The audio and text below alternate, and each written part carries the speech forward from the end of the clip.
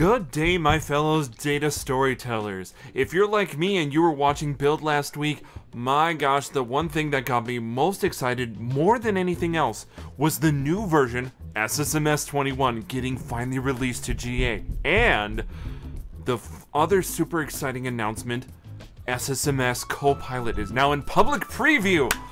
I have been waiting for this so long, and now it's finally here, and I cannot get into it fast enough, and I want to help you get started with it quickly.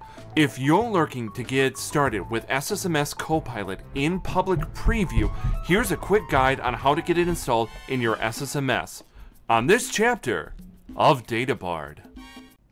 DataBard, DataBard, DataBard, DataBard, DataBard, DataBard, DataBard, DataBard, DataBard, hoi, hoi, hoi. Alright, quick reference guide on how to set up SSMS Copilot. If you're looking to follow along with this, two prerequisites you need. First of all, download and install SSMS 21. Brand new version just went GA last week at Microsoft Build. On top of what I'll show you today, it has a bunch of significant improvements. I'll release a video later on with more details on that. Second thing you'll need is you'll need to be able to create an Azure OpenAI resource that you can use with your SSMS. That is what's going to give you the Copilot capability. Sorry if you're looking to use other versions of LLM models. Right now, the Azure OpenAI option is the only one that works here. Have those two prerequisites and you're ready to get started with today's demonstration. Let's jump to the demo. So the first thing I want to cover before we get into the configuration is to make sure people understand this SSMS is going to be a little bit different. I'm still coming out to the Microsoft Learn page here to find the install, and I'm going to click on this link to download it here under step 2. But when I do, notice it has vs_SSMS.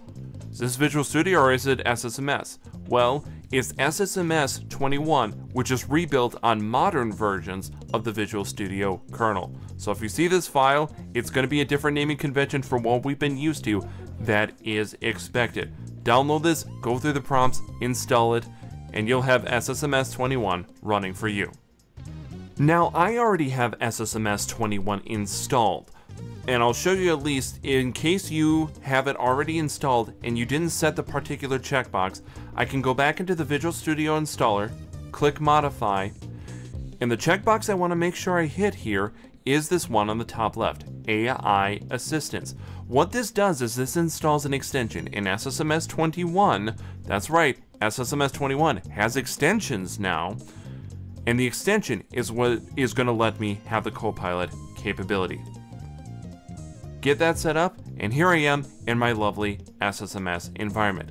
Now we need the Azure OpenAI side. Let's go and configure that. Now let's create that Azure OpenAI resource, which I'll go out to my list of resources in the portal, hit create, and then I'll follow the prompts here to create the resource itself. For the most part, I'm going to just pick defaults here, and the naming conventions, as always, should be what makes the most sense for your organization, follows your patterns, makes it easy to find things. Note here that in current state, Azure OpenAI has just a single pricing tier. Don't let that trip you up. Also, for sake of simplicity, I'm opening up this Azure OpenAI resource to all networks, not just my organization's network, but I can choose to do private endpoints or something similar if I want. I hit the create button, and then we wait here for the resource itself to create.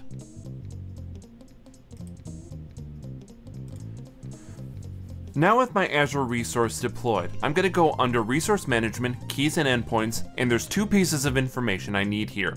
One is the key, the other is the endpoint. Those are two of the 3 points that we need of data in order to be able to do this deployment. Now I need to go into the Azure OpenAI resource and I need to create a model to deploy. I'm going to go in and under deployments, I'm going to just deploy model and deploy a base model. Now, one important point here, the only model that supports the preview version right now is GPT 4.0. No other version of an LLM is currently supported to do this. I'm going to give it a name that at least indicates this model is used for SSMS, but again, naming conventions, use what you want. I'll leave the rest of these settings here by default. And with everything good to go, I'll hit that deploy button at the bottom of the screen and wait for my model to deploy.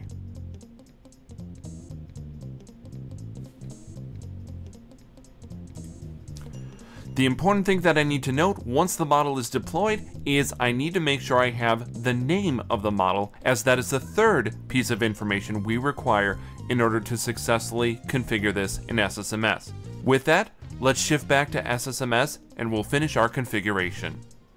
Once I have that Azure OpenAI resource provisioned and I have that model deployed to the resource, I now can add it into my SSMS here.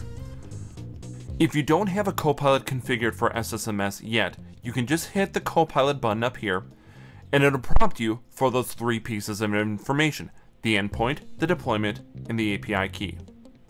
I'm going to go ahead then, and we will copy over an endpoint.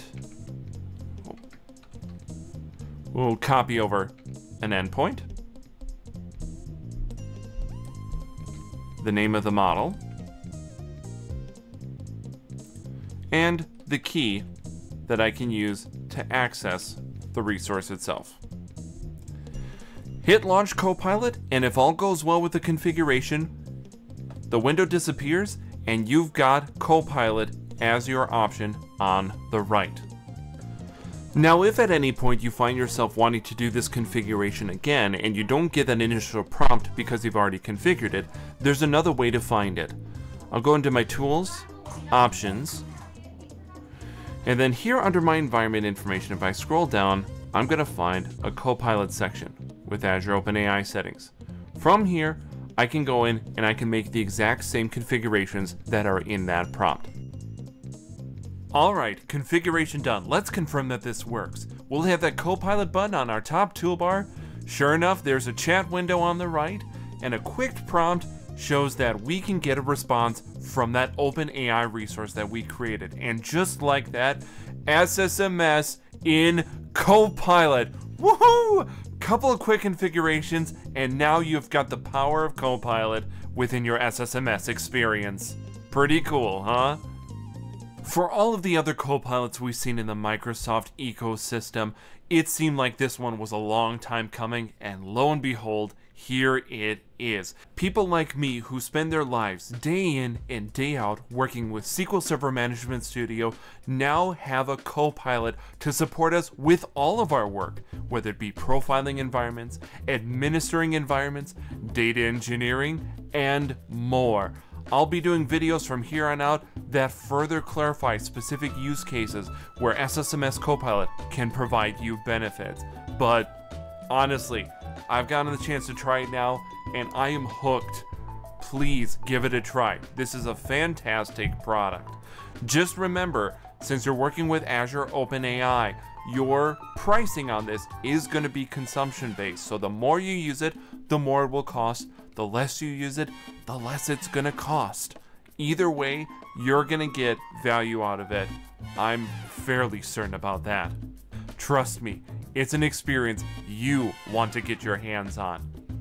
That brings us to the end of today's video. Thank you very much for watching. If this was helpful, please hit that like, subscribe button here so that other people can learn from this video as well, and we can get more people working in SSMS Copilot. If you have any questions about SSMS, Copilot, or Microsoft Fabric, or really anything about the data industry, please let me know in the comments and I'd be happy to answer those questions in future videos. For now, I'm Data Bard, and I'll see you in the next chapter.